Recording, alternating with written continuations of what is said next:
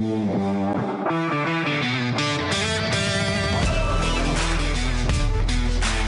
mean everything, I mean, because it's more than just about me. So, I mean, all this hard work on the field and off the field, you know, it just built me for this moment. There's a lot of talented players in the race right now for this trophy. You know, I'm just happy I deserved it, and worked hard all year for this award. I've been looking forward to this moment since I was an 8th grader. So having this opportunity to put a big smile on my face and be like a kid dream that came true. They're at the top of the class for a reason. They do what they do on and off the field. That's why they were nominated for this award. And I mean, for my name to be mentioned with them guys, it's a pleasure.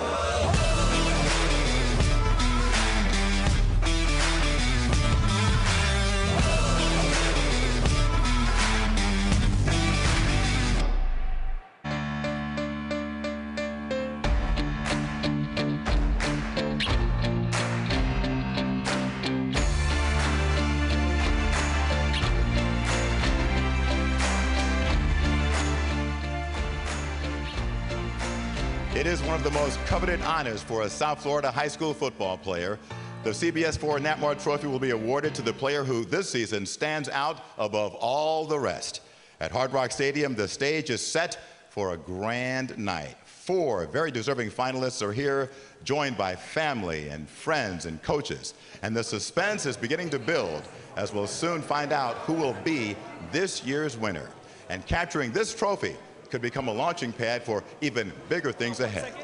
Good evening, I'm Jim Barry. Since 2019, the CBS4 Nat Moore Trophy has symbolized success on the field and character off of it. And in an area so rich with football talent, it's a steep climb just to reach this pedestal. This award is named after a man who epitomizes success in the community, a Miami product who became a Miami legend. A college star at Florida whose name is now in the Miami Dolphins' Ring of Honor after a stellar pro career with his hometown team. Everyone, please join me in welcoming Mr. Nat Moore.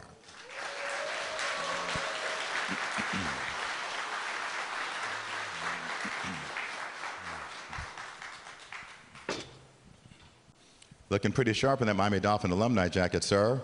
13 years of hard labor. And you earned it. That's how I got it. Absolutely. You know, this isn't such a great night for these 4 young men, but I know it's also exciting for you. Why?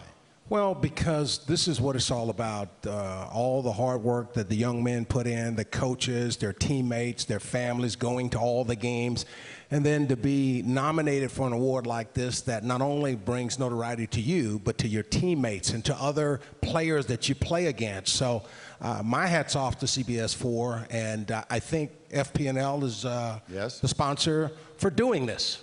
It's great for our kids. It gives them exposure, and it helps a lot of their teammates also get a chance to go to college. And this trophy, you want it to represent more than just exploits on the field. What does it represent to you? Well, it represents that it's about the community. You know, the community is what made you. And if you're willing to give back and help others, then the community somehow or another prosper. You know, in football, they say you're only as good as the weakest link. So therefore, if we don't help our teammates get better, then we're never going to be successful and win. Yeah. Well, community is no different. It's about how do we put back, how do we help the community become the best it could be? And usually, as athletes or celebrities, we get a platform. And it's what we do with this platform that really matters. So once again, my hat's off to CBS4 for giving us this platform. And thank you for being an inspiration to us all. Mr. Nat Moore. And we will see him a little bit later in the program. But right now, everyone, it is time to meet our 4 finalists. First, from Miami Central Senior High School, this defensive end has been a relentless force on the football field. 26 sacks this season alone, 55 over his high school career. At 6'3", 250 pounds, he is among the nation's most sought-after recruits. Please welcome Mr. Rueben Bain.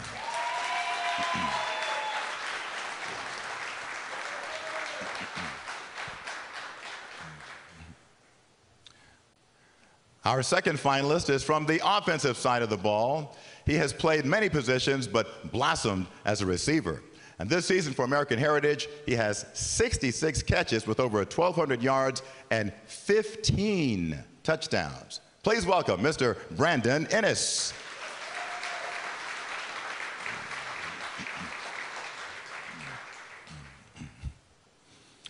Next up, a versatile two-way player, and his time on defense helped make him more dangerous on offense. 40 catches this season, but 10 of those were touchdowns. And on defense, he's also snagged a pair of interceptions. He's a lean 6'1", 185 pounds. Say hello to Mr. Edwin Joseph.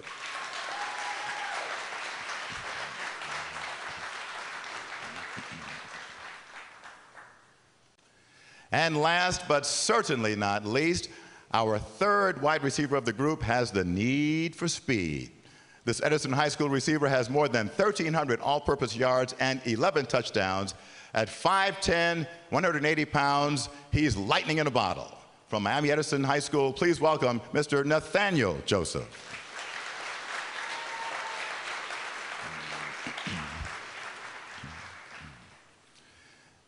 Gentlemen, first of all, congratulations to all of you for making it this far, and it is so good to see you all on stage looking sharp, I have to say.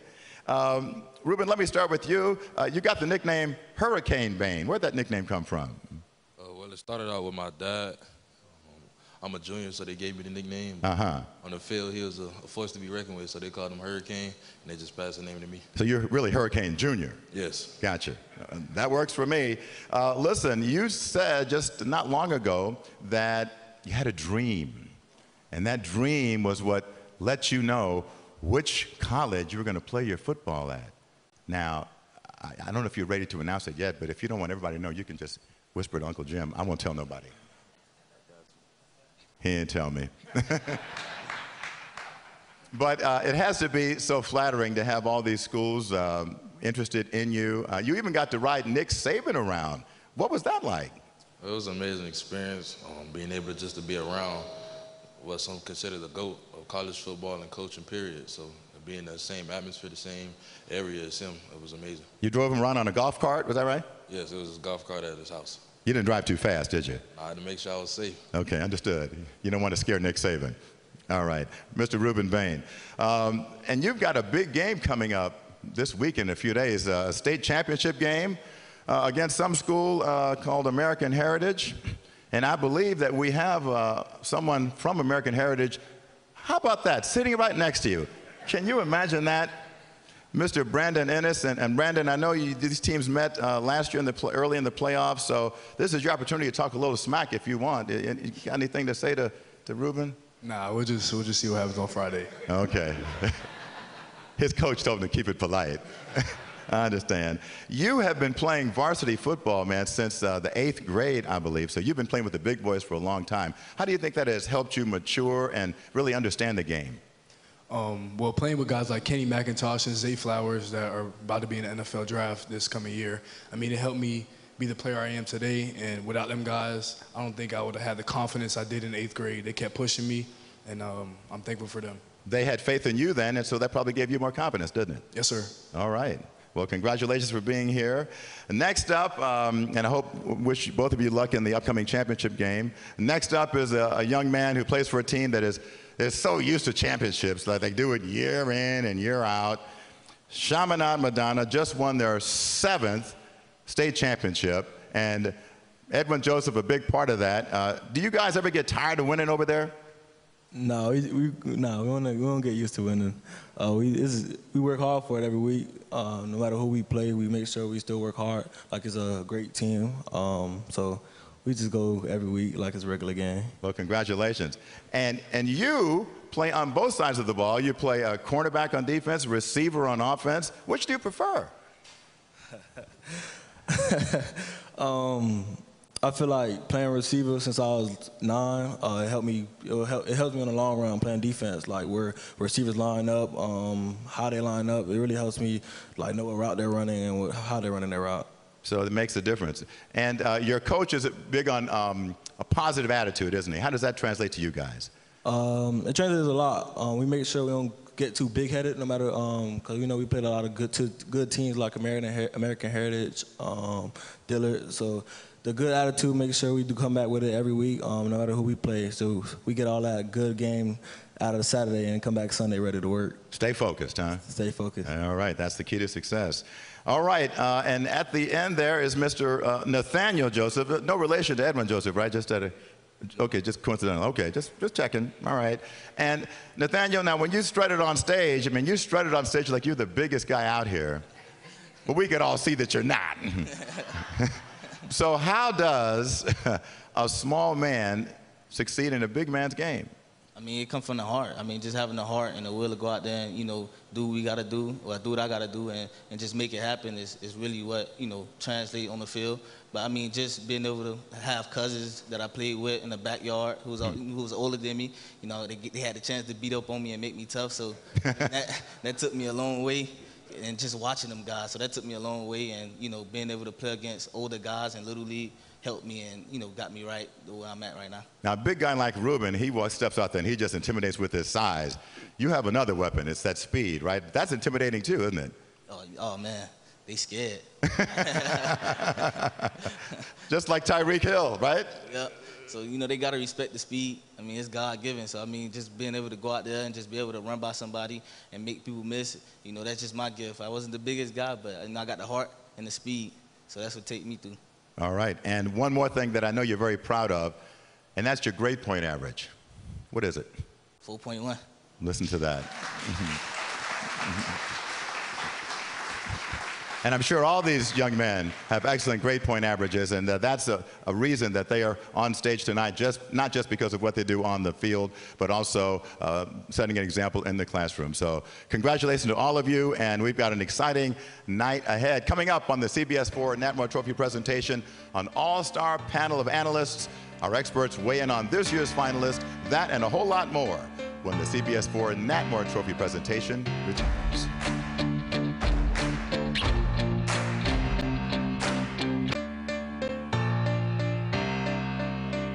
Welcome back to Hard Rock Stadium for the CBS4 Nat Moore Trophy presentation. You're looking at our 4 finalists. We'll soon learn who will be the winner. Sitting alongside them, their coaches who have certainly helped them get to this point, and they're very grateful, of course, that they are here with them. And joining me now on stage, our Big Four from CBS. Kim Beaucamper and Joe Rose, you all know them, former Miami Dolphins. They help call the games each and every week. Also with us, Larry Bluestein, the guru of high school football sports. Nobody knows more about it than he does. And my colleague, CBS4's hardest working man, Mike Cunio, who has interviewed all of these finalists and others who didn't make the cut. But Mike, thank you for your hard work. So Kim, let me start with you. You're a former defensive end. Let's talk about Rueben Bain. This young man moves mountains. Unbelievable, unbelievable, this guy. And look, you forget about, all these little guys out here, they're running, the quick guys. It's all about the big guys in the trenches, isn't it, Rueben? It's about the guys doing the dirty work in there, and the guy's done dirty work his whole career. And I talked to him before, 6'3", 270. I think the stats were right, because I asked him, I had to get out of the horse's mouth, how many sacks? He said, I had 29 last year. I said, what happened this year? You fell off. You only had 28. So productivity is not an issue for my man right here from Miami Central High, and I guarantee you, he's going to be a force to be reckoned with when he goes to the next level. Bain, Kane, I'm just speculating out there about where he's going, but just kind of throwing things out there. Right.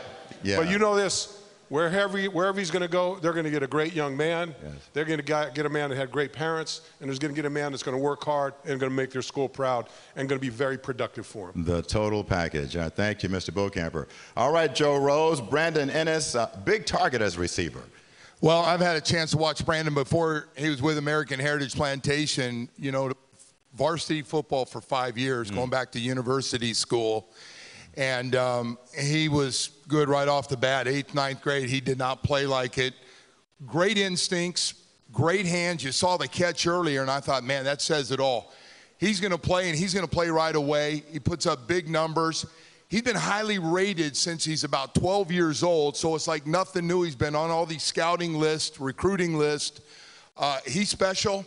And there's a reason he's been a 5-star player with the way he plays, the numbers he puts up. And, oh, by the way, he's had to punt. He's played corner. He's played safety. He's done everything but have to kiss the cheerleaders when his guys had to play, and that was in question one night when they were way out in front. So he's special in all the things he does, and the guy to be able to do so many different things, I think he's going to be a big hit at Ohio State. I think still strong Ohio State. Yeah, he's going to play right away. He's not going to take a back seat to any of the other guys. I think former Dolphin Brian Hartline said, "That's a young man that I want." Yes, he does. And we know Brian real well. Yes, we and he ain't do. messing around. That's right.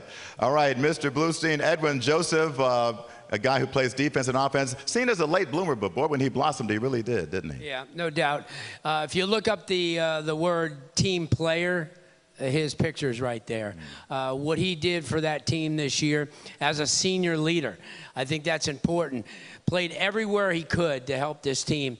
A receiver pretty much by trade, but he also is a heck of a defensive back. When they played American Heritage, he and Brandon Ennis went head-to-head on both sides of the ball. That just shows you how he is. And this is a Chaminade-Madonna team that's gone to state 7 straight years. They're currently one of the top 2 or 3 teams in the nation. And without him, I don't think that they could have achieved what they've done this year, especially against Heritage. He brought them back. Against Dillard, he brought them back. And I think that he gets so much respect from his teammates and his head coach, Damian Jones, and that's important. At the end of the day, by far, he's probably one of the most respected kids in South Florida. That is important, playing like an MVP. And Mr. Cunio, I really got a kick out of it when you interviewed Nathaniel Joseph, because he was one of the few guys you actually looked down upon. But when you tried to catch him, forget about it. Ray Ray's just way too fast. Yeah, no, he is. The first thing that jumped out with Ray talking to him is he mentioned his teammates, his community first, above all else. When we met all these guys, you can tell they're really impressive, but I got to tell you, within the first 5 minutes, I knew, before the season started, I knew that this guy was going to end up in the top 4. You just had a feeling, learning his personality. But he's as quick as they come. Half a dozen touchdowns this year. I asked you about your speed. You know, you always make the first guy miss. You said you want to bring a running back's mentality to the wide receiver position, right? So you make that first guy miss, and then it's a wrap after that. You watch his highlights. If that first guy doesn't get him down, he's gone. Lights out. All righty. It sounds very exciting. We got a lot of talent here.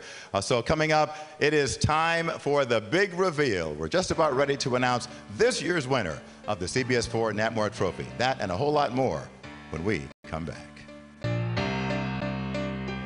Right now, we are back at Hard Rock Stadium, and the room is packed, and it is quiet as we are ready to announce this year's winner for the CBS4 Nat Moore Trophy. And now, Mr. Nat Moore, if you would be so kind as to join me.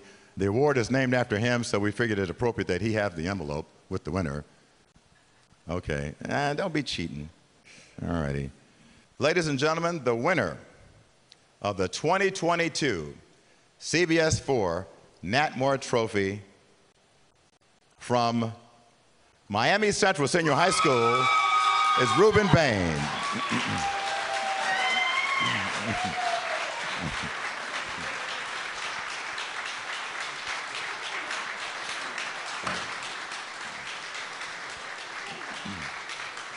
Congratulations. Congratulations, my friend. Thank y'all. Thank y'all. And listen, I tell you what, why don't we start? I know you bench press a lot, but why don't you just hold on to that for a minute? Hold it up so everybody can see what you have earned. Yes, sir. All right. So, Rueben, we talked earlier, you said you had a dream that things were going to pan out for you. Did you dream about this moment? Yes, I did. I've been thinking about this since I was in 9th grade, as I said before. But I'm just excited right now. Words can't explain how I feel. Man, there were a lot of cheers when your name was called. That means you got a big cheering section here, your family's here, your coaches here. All of them had a hand in this, right? Yes, sir. I mean, I couldn't do it without the people that supported me today. My coach, Jamal Sheffield, he pushed me every day on the practice field. Sometimes I may not like him, but I know he's doing it for the best. He's doing it for the best of my abilities, and he just believing in me. Yep. Nat? Well, first and foremost, let me say congratulations again. Thank you. What I love about you, not that you play defensive end, you hurt people, all right? But the fact that you pass the credit on to your teammates, your coaches, because football is a team sport. And I promise you, if you go through life treating everything like it's a team sport, how can you help to make them better? You're going to have a lot of success, all right? Yes, sir. Congratulations, my friend, so Thank much. And we're so proud of you. And once again, grab hold of this trophy. Ladies and gentlemen, the 2022 winner of the CBS4 Nat Moore Trophy from Miami Central Rocket, Mr. Rueben Bain. We'll be back to talk more with Rueben, his family, and his coaches right after this.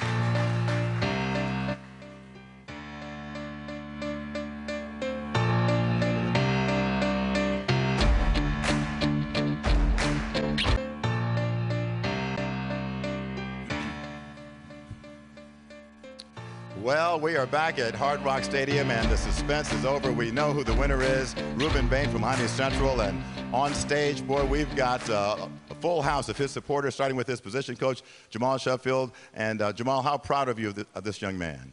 Well, this is a surreal moment. I was just telling his dad, I remember him coming in as wet behind the ear freshman, didn't know nothing, but like that kid, he put in the work day in and day out. Like, he's the only kid I know that has everything a high school kid wants, but still puts in the extra work. And we got to give some credit to the original Hurricane, okay? Original Hurricane Bain. Tell me about how you think you passed along the love of the game to your son. It's just a proud moment for me. Yeah. Seeing him do what he do, how he do it. And it's been a very long process, but we're here. Absolutely. He worked hard from morning to night. Just very proud, very proud. Right. You always listen to Mom? Sometimes. Oh, okay. We'll let Mom talk about that. This is a moment that a parent can relish forever, isn't it? It is. And I'm so excited to be here, and I'm excited for him with this opportunity. He's an amazing kid, and I'm just so proud of him. All righty. Well, that's got to do you well. All right. We had a little chat before the show, and he told me that if he happened to be the winner, he wasn't going to wait till later to reveal where he's going to play his college football. He promised me, Uncle Jim, that he would make the big reveal tonight. So we're going to break some news on this show tonight. Mr. Rueben Bain, you had 27 scholarship offers at last count. You narrowed it down to 2 finalists. Tell everyone in South Florida and beyond where you will play your college football. Well, for the next 3 to 4 years, I'll be taking my talents to the University of Miami.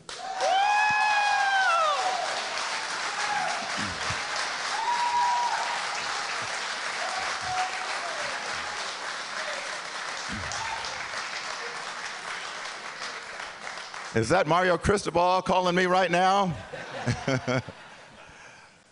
I guess it was a tough choice, but also an easy choice, right? Explain the process and how you settled on being a Cane. Well, the love I had from the coaching staff was second to none, really. I talked to Coach Cristobal and the whole staff every day. Even if it was times I didn't want to speak, I spoke. So to have the opportunity to have a head coach on my phone, and it seems like he's my position coach or my area recruiter, it was something I couldn't take for granted. So I just decided to take the opportunity by the hands, and I'm a Hurricane. All right, and so everybody, you can stay right here and watch him play. How about that? That's the beautiful thing about it. Congratulations, man. The best is yet to come for you, and we're so proud of you. And we want to congratulate not just Rueben and his family, but also to each of our finalists, because for all of you, we know that the best is yet to come. Again, we must say a big thanks to the Miami Dolphins and Hard Rock Stadium for being great partners and hosts for this event. And on behalf of all of our guests and the entire CBS4 sports and production team, we thank you for being with us tonight. I'm Jim Barry. Thanks for watching this year's presentation of the CBS4 Nat Moore Trophy. Good night.